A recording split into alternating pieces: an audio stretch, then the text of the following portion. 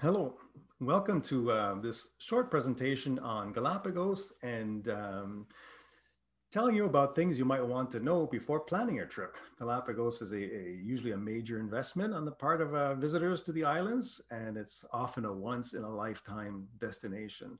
So before you just jump aboard and go there, it's worth spending a few moments, even some time learning about the islands and learning about the different travel modes, the pros and cons, so that you're best prepared to make a decision that will ensure the best possible visit for you there. My name is Mark Patry. I'm part of the team, a small team of people who run and own and operate CNH Tours, Cultural and Natural Heritage Tours. We've been doing this for 22 years. I'd like to present my team to you before we get going very quickly. On our team, we have the TripAdvisor Galapagos Destination Expert. We also have a voting member of the Charles Darwin Foundation General Assembly. We have a board member of the International Galapagos Tour Operators Association. We have a former Canadian Embassy representative in Galapagos and a former United Nations representative for Galapagos conservation for 10 years. Together, the three of us have a collective 16 years of experience living and working in Galapagos with the Charles Darwin Foundation and the Galapagos National Park Service. And finally, because we're based in Ontario, Canada, we are regulated under the Travel Industry Council of Ontario. You benefit from the Ontario Travel Industry Compensation Fund should anything go wrong, but rest assured, nothing has ever gone wrong in the 22 years of existence of our company. Before we get going, I'd like to take just a couple of minutes to introduce you to what Galapagos is all about. Why is Galapagos so special? Why do people from around the world want to travel there? It is actually the first ever site to have been inscribed onto the UNESCO's World Heritage List in 1978. Today, there are over 1,000 such sites inscribed, but this was the first one. That says a lot. Why was it the first one? Well, it's a place where you can see biological evolution in action. It is where you can get graphic manifestations of life forms changing and adapting to different environments. And why is Galapagos special for that? Well, there are a number of reasons. Now, let's just quickly go over them so that when you do visit the islands, you'll be able to say, yes, I remember. One, their origin. It's an oceanic archipelago. These islands emerged from the sea 5 or 6 million years ago. They emerged lifeless. They were never connected to the mainland. So the species you have there today had to find their way there directly. And it was very difficult to get there in the first place.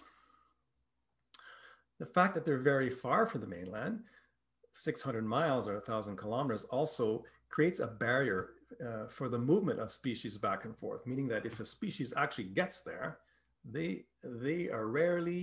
genes are rarely mixed with new arrivals down the line, and therefore changes that take place in Galapagos are preserved.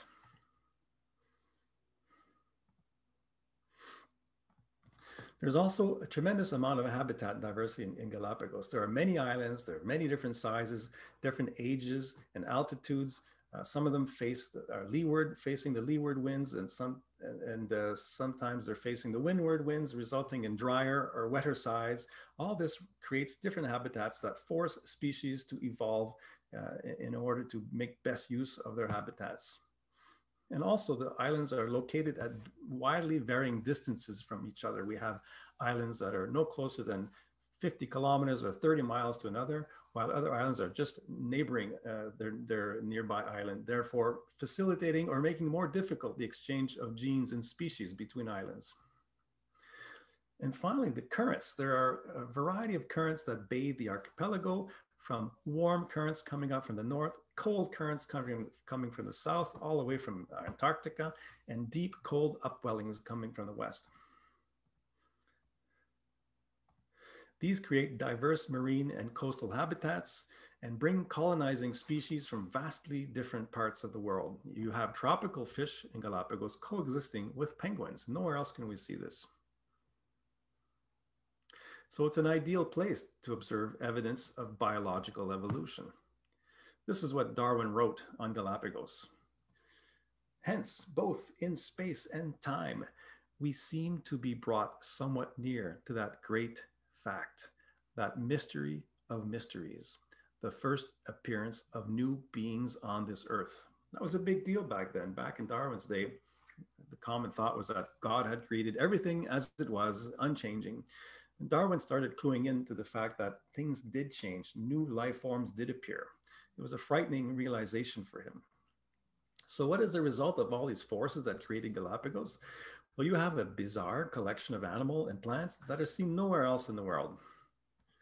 You have a very rich and diverse marine life, including many large bodied marine species. And most animals are completely unafraid of humans because they've never been subjected to predators. You have also otherworldly volcanic landscapes, lunar. So here are a few examples of the kinds of experiences you might get exposed to while in Galapagos. Nothing is guaranteed. Some are more common than others, and many others have not been mentioned in this brief overview, but I just throw them out here for your interests. On a trail, you might come upon a marine iguana traffic jam, or it could be a nesting blue-footed booby. Either way, these animals will not see the way for you. It is up to you to walk around them. I've come across superpods of dolphins on 2 occasions in my time in Galapagos. It is a sight worth seeing. Something you're guaranteed to have. First cup of coffee on deck as the sun rises above a remote island. You're far from everything, miles and miles away from civilization. There's a sense of peace and tranquility that is hard to find elsewhere. Of course, we'll get the chance to walk on some very recent volcanic lava flows, or swim with penguins, sea lions, sea turtles, and rays, and dare I say, even sharks. And this is a wonderful spectacle of dive bombing boobies who discover schools of fish and then start undertaking a feeding frenzy, a very nice spectacle. And if you're lucky, your naturalist guide will help you spot these hard to find wonders of the undersea world, like a seahorse or even an octopus, or you might even spot a hammerhead shark. Last time I was in Galapagos, I spotted a hammerhead shark. They're harmless. Of course, you'll have to learn to share the beach with the locals. Whether they be pelicans or sea lions, you'll invariably run across these animals on the beach with you. And one of the things we don't think about when we go to Galapagos, especially when you're in a ship, are the brilliant dark skies. And for those of you who haven't had the chance yet, the Southern Cross is easily visible from Galapagos, and it's always a thrill to spot it for the first time. Let's get into travel logistics. How do you get to Galapagos? How does one get there in the first place?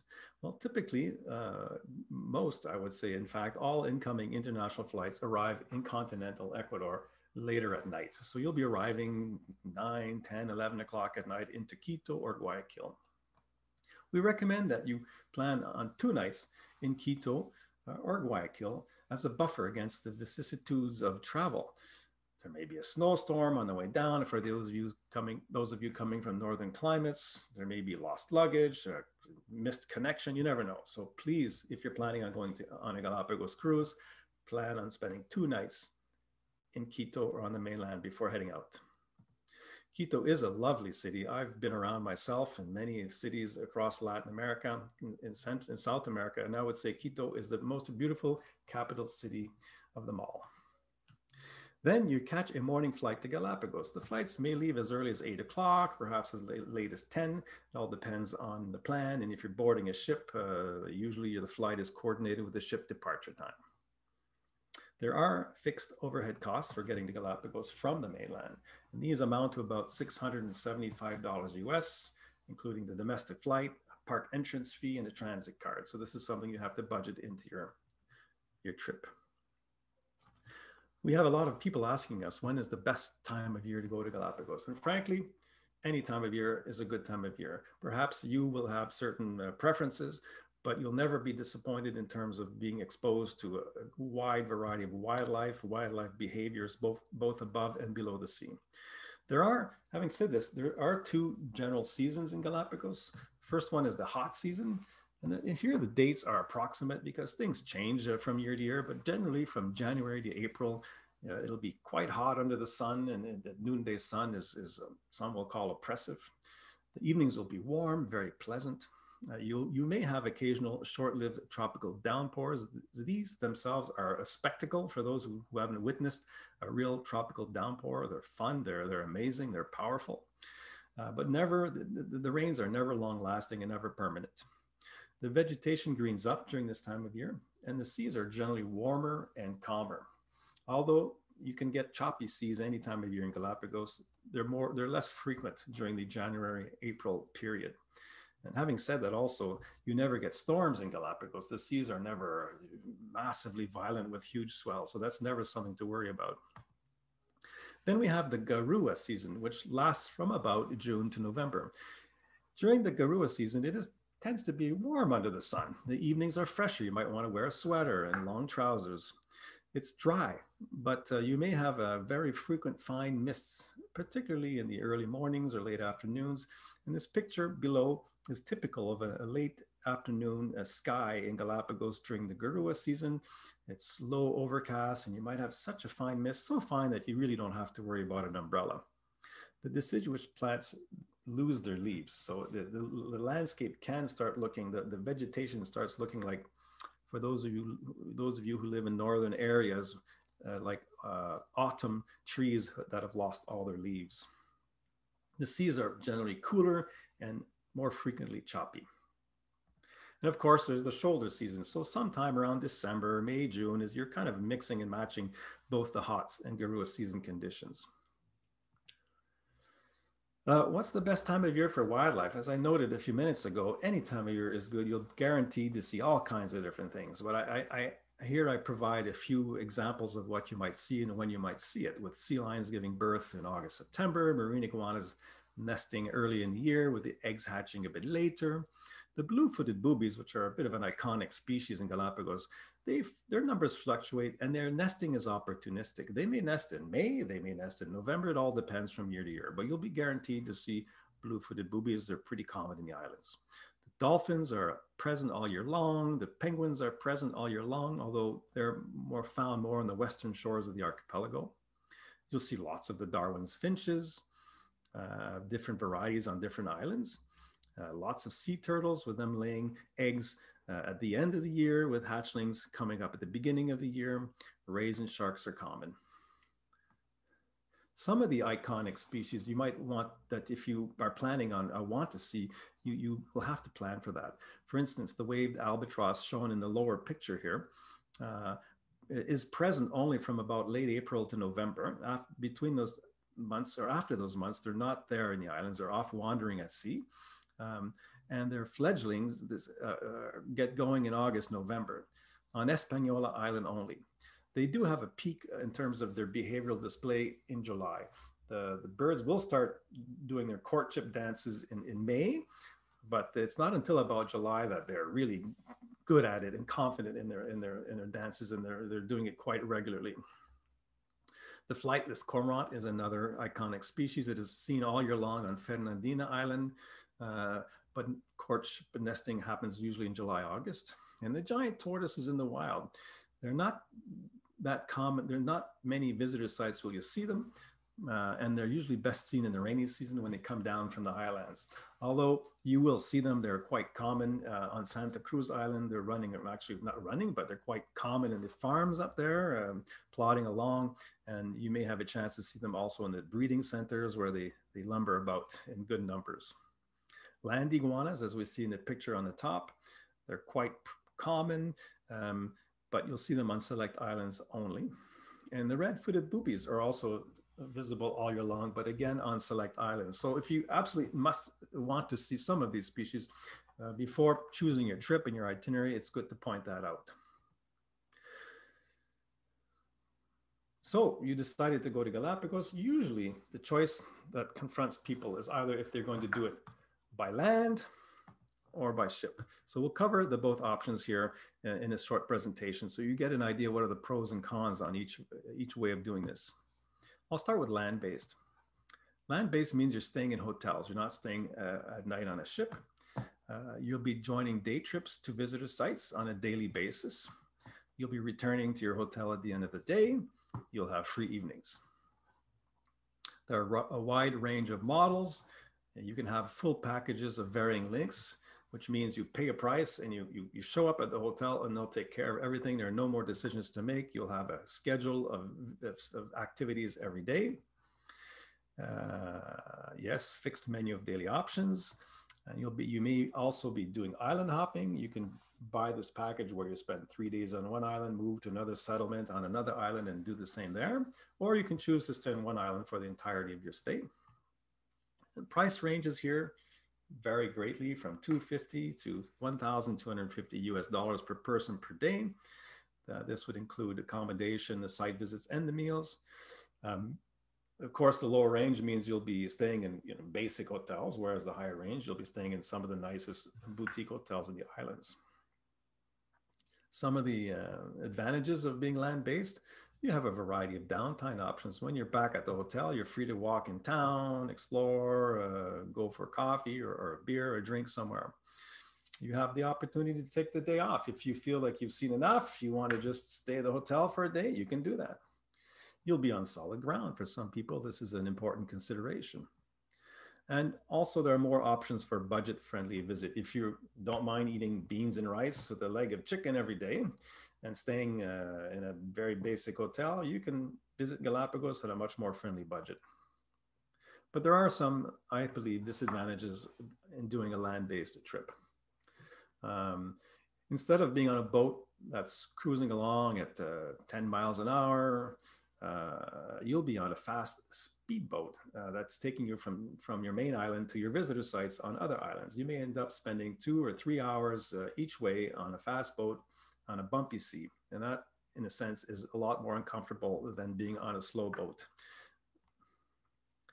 You'll be arriving at your visitor sites closer to midday when the sun is brightest and hottest and when wildlife has started to go into the resting mode after being active earlier in the morning. You'll also be restricted to visitor sites within range of inhabited islands. They're more visited, they're perhaps the animals there are perhaps less inclined to be less disturbed by people. And your downtime is spent in an urban environment. For some, that's good. For others, perhaps it's not what they're expecting in Galapagos. There are different land-based options. I'd like to illustrate to you the types of options for a higher-end land-based. You have very comfortable boutique hotels with pools and restaurants, and everything is taken care of. And here's a picture of the one place I've been to, and very much almost on the peak of a hill. Very nice during the hot season, but during the Garua season, it is locked in with misty clouds, basically 24 hours a day. So it's much less pleasant that time of year. It organizes dedicated day trips. It has its own ships with quality service and meals and its own naturalist guide. So it ensures the quality of the product from 24 hours a day. You can choose then a more mid-range type of hotel, a 3-star hotel that is more designed for larger groups. They have a pool. They may share their day trips with other groups on ships that they don't manage themselves, therefore have less control over the quality. And then there are some lower end hotels, basic type of, you stay there and then you're instructed to meet the group at the pier at a certain time, as opposed to being taken there in a hotel vehicle. And they book day trips operated by other companies. So again, they're looking at other lower end day trips with lower end quality guides and whatnot. But the price is is easier on the wallet. If you're considering a ship-based visit, these are the things that you might want to think about. Itineraries, they range from as short as 14 to as long as 15 days. Standard itinerary for most people who go to Galapagos is 8 days, 7 nights on a ship. There are 65 ships that ply Galapagos waters, and they range in size from 12 to 100 passengers, although the vast majority, I would say maybe 50 ships carry 20 or fewer passengers. There's a lot of choice and diversity of choice in the smaller ship category, while the larger ship categories tend to be on the pricier end of things. They range from tourist to luxury comfort levels. You can charter an entire ship for family and groups. There are 12, 14, 16 passenger ships, and that is a fun thing to do and not an uncommon thing to do for those who can arrange it. And here prices will range from as low as 400 to as high as 1250 or even more dollars per person per day. Some of the advantages of taking a ship, well, you access the visitor sites earlier in the morning, later in the afternoon when wildlife is most active, when lighting is best for photography. You navigate mostly at night, so you're freeing up more time during the day for activities. It nurtures a greater sense of being away from it all. You wake up, you're not in town. In evenings, you're not in town. You're able to reach the furthest corners of the archipelago. You're not limited to sites that are close to human settlement areas. Being on the sea for up to 8 days, you have a much greater opportunity to run into whales and dolphins and leaping manta rays and all other kinds of marine phenomena. You're also able to experience more of the Galapagos in limited time. Most people don't have 3-4 weeks to visit Galapagos. They come for a week, and while you're on a ship, you can pack in 2, even 3 visitor sites a day, while on a land-based tour, it may be limited to 1 visitor site a day, something to consider. You also, for a lot of people, this is important. You get the opportunity to develop a sense of camaraderie with the fellow passengers and crew. It's a team spirit. You're all in this together. You're all witnessing the marvels of Galapagos together, making discoveries, and it helps create a great team spirit, and that's part of the fun. Some of the disadvantages of being on a ship include concern over motion sickness. I have to say that we do survey our returning guests, and one of the questions we ask them is the extent to which motion sickness kept them from enjoying their trip. We ask them to score that from 1 to 5, with 1 being not at all, and 5 being I had to get off the ship. And our average rating is 1.8. Most people will feel some motion sickness, or not most, but some people will feel it at the beginning of a trip, but they quickly get over it. And after day 1 or 2, they don't feel it anymore. And of course, there are many ways of dealing with motion sickness these days. Some people get concerned over being with the same people for 24 hours and 7 days a week. You're always afraid to being locked in with an obnoxious person. Well, that's a risk, of course, but there are ways of managing that. There are no low budget options. $400 US a day is about as low as it gets in Galapagos. And you have no options for independent downtime off. When you're on the ship, you're on the ship. Of course, the ship has nooks and crannies you could find for a quiet moment. And you can also consider spending more time in Galapagos on land after or before your cruise, if that's something you'd like to do. So I'm giving you examples here of some ship options, what they look like. Here, as a higher end ship, the ship I'm highlighting here is one we like very much. It has the most beautiful nautical lines in Galapagos. It's a higher end ship. The higher end ships range from as small as 12 to 100 passengers. They're finely finished. They have quality furnishings. It's everything you would expect in a high-end hotel and a high-end restaurant. You can find mid-range ships that are also they may be more modestly sized, but they're comfortable just as well. They're well managed, and the mid-range ships, you don't find any that are bigger than 20 passengers. So service is good, comfort is good, food is good. And then you have your budget ships. Again, these are limited to the smaller ships. They will tend to hire lower paid naturalist guides, which means perhaps their English is not so good. Perhaps they're not as excited as you'd like your guide to be. Their service, while decent, it will be simple. So, you might have rice and beans and chicken and some basic salad, dinner with a soup, or, a pudding for dessert kind of service. So you've gone to Galapagos, you finish your trip, and it's time to go home. How does one manage the return trip home? Quite simple. If you're in no rush, of course, you can spend time in Galapagos. We recommend that. It's a good time if you've taken a cruise to spend time in the islands.